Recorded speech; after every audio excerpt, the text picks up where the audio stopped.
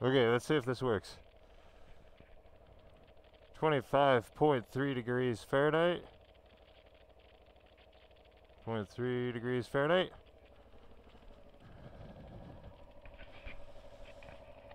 21,299.7 miles.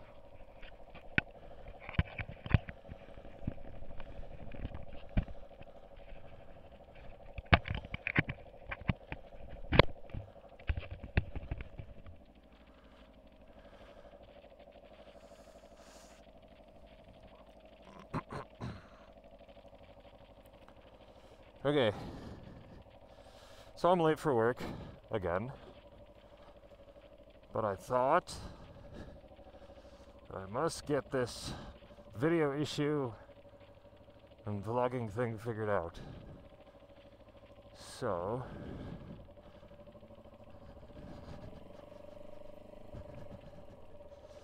I've tried how many times I can't tell you. And it's time to just skedaddle.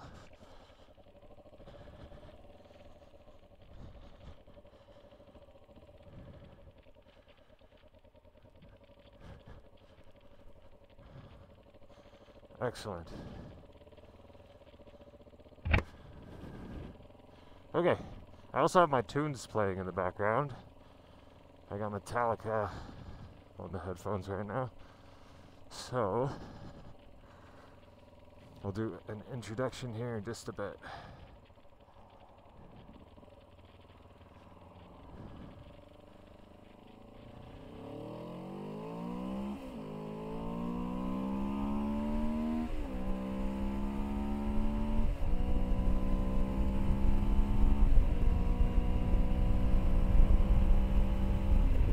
Alright, hello and good morning. And I have this Euro wide-angle GoPro camera that I have on top of my helmet right now, which I am using. And for audio, I'm using an old H120 iRiver MP3 player, which has capabilities of recording with a cheap $8 microphone stuck inside my helmet. This cat crap isn't working. I bought cat crap about a week ago to try and see if it helps with the anti-fog, and although it keeps things much clearer, it doesn't work all that great. Now a little bit about my bike. It's a 2008 Kawasaki Ninja 250R, as you saw, with just over, with just over 21,000 miles on it. I absolutely love this bike. It's my 4th or 5th bike.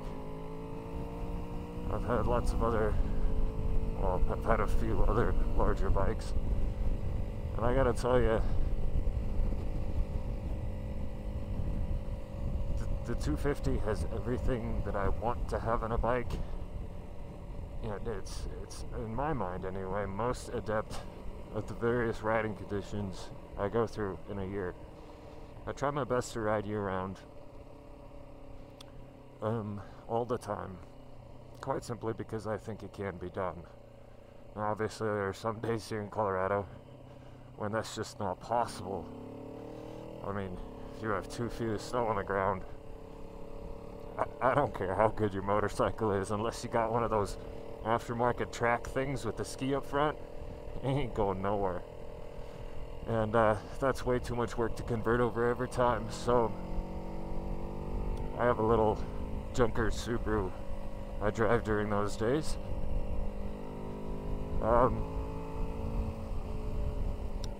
The bike hasn't been modified that much. It still has the stock exhaust. It's got a Swiss cheese airbox. It's been rejetted. Whew, that's cold air. It's got 102 main jet. So with the Swiss cheese airbox, it's getting a little bit extra air for the extra fuel, but I wouldn't say anything to necessarily give a noticeable performance increase. What I will say though is that it makes riding in weather such as this much easier, because I'm riding with no choke on. It idles just fine all by itself. I usually don't have to touch the idle screw, except maybe twice a year as winter rolls in and as summer rolls in. The more performance options you add, the better you get the engine to breathe. What was I going to say? Oh, the greater you increase the probability that you're going to have to rejet for summer and winter every season, which I have no problem with. Once I get everything figured out, and the exhaust mounted and so on and such forth, I'll be able to just have a set of summer jets and winter jets. Obviously I have the fender eliminator, I have some flush mount turn signals, I have the solo seat cowl on the rear. But other than that, massive add-on for the winter time. I have heated grips. It's probably about the best $30 I've ever spent. There's a write-up at New Ninja called Hotter Hands on how I did it. If you're interested, if you're not, cool. Don't waste your time. A little bit about me, I guess, is the next introduction. I got into motorcycling in 2005, my first Kawasaki Eliminator. It's a great learner bike, and I crashed that one in the snow a lot. Holy cow, it's cold. We'll hunker down a little bit here. I have a very cheap helmet with lots of air leaks, so my face gets really cold, especially my mouth, so that I'll start talking like this and nothing will work anymore.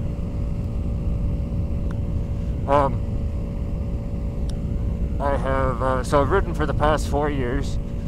I've covered just shy of 80,000 miles on 5 different bikes. I still have my Eliminator.